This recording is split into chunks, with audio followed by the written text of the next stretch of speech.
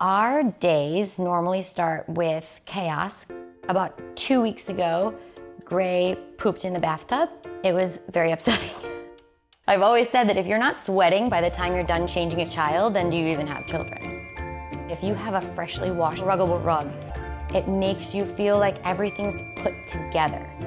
So even if the kids are crazy, or even if you're about to have dinner and there's cooking and reading going on and homework and all of these things, you know that you have this beautiful space. That chaos feels manageable.